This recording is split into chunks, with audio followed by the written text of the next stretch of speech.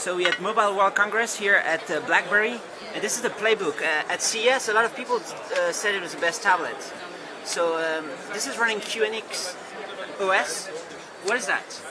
Yeah, so this actually runs our own proprietary operating system. It's called Blackberry Tablet OS, and it features technology from QNX, absolutely. So QNX is a company that develops embedded Linux-based, POSIX-certified operating systems, kind of specializing in multi-core applications. So they've got technology in everything from the space shuttles to nuclear power plants, to the routers that power the web. So it is Linux-based? It is. All right. So you are trying to make all the productivity apps work, right? I mean, BlackBerry is big in enterprise.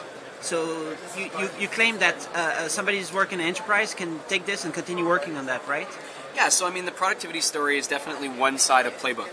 Out of the box, we're going to support applications like Docs2Go from DataViz, and Slideshow2Go and Sheets2Go, which are going to allow enterprise users to use these productivity tools right out of the box. So these are going to be preloaded on the device. We've also got Adobe Reader.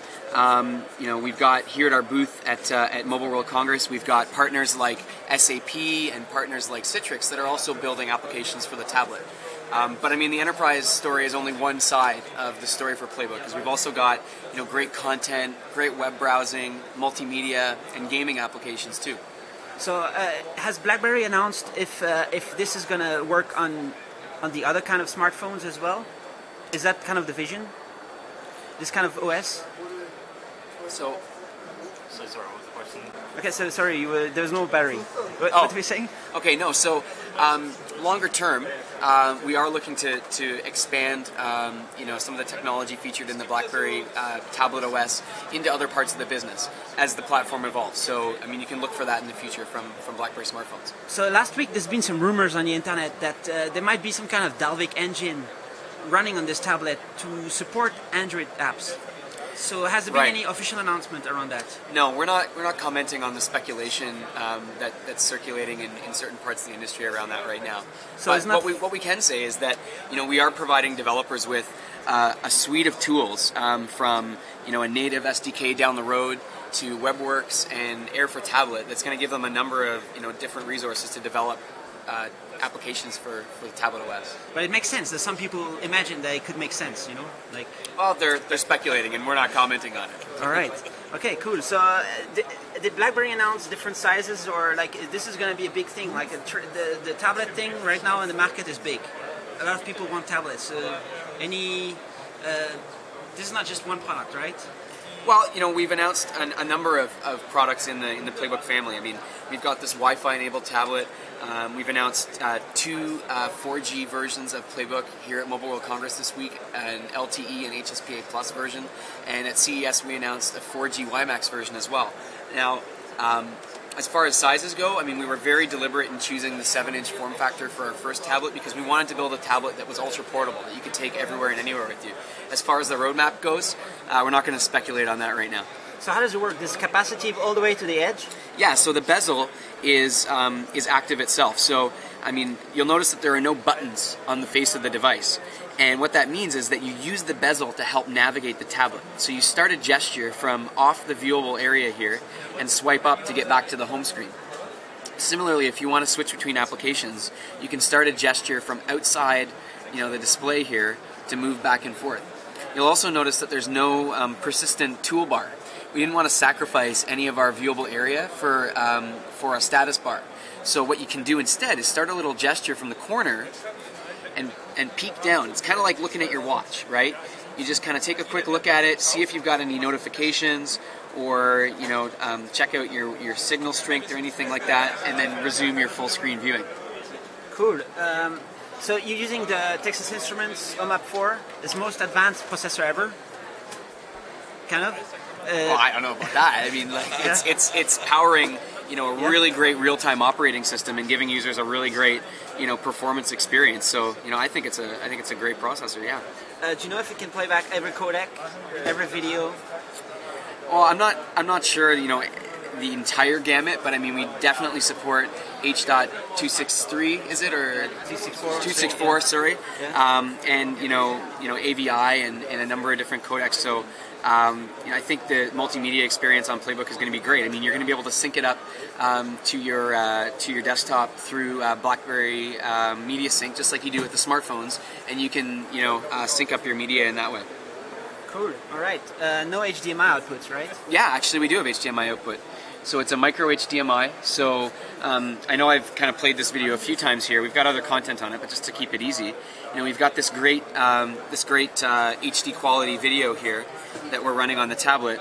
And if you wanted to, consume that on your large HD, plasma or LCD, you can just plug it in right here with the HDMI output and get it in full 1080p HD.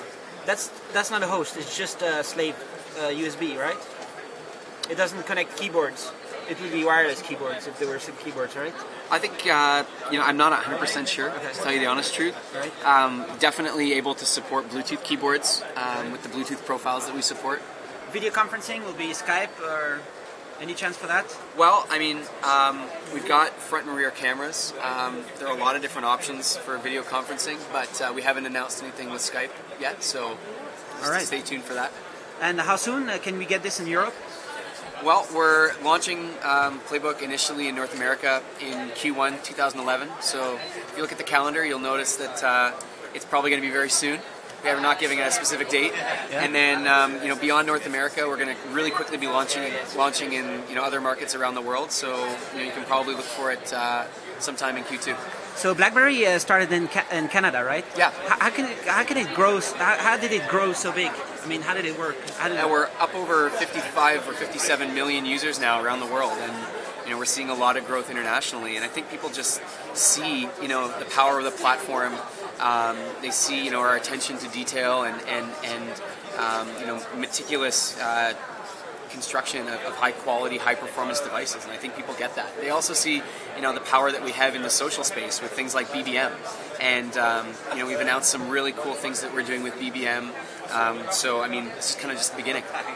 The messages are encrypted when you send emails on BlackBerry. Yeah. And some countries have been complaining about that. They wanted a backdoor, like was it Saudi Arabia or something? But is that fixed right now, or? Oh, we've been working really collaboratively with a lot of these markets around the world, and I think we're pleasing all of our users and stakeholders for sure. So are some of the founders from Canada still like there in BlackBerry and? Oh, absolutely. Taking care of things. Mike Lazaridis is still one of our co-CEOs. Jim Balsley, who's here at the conference this week.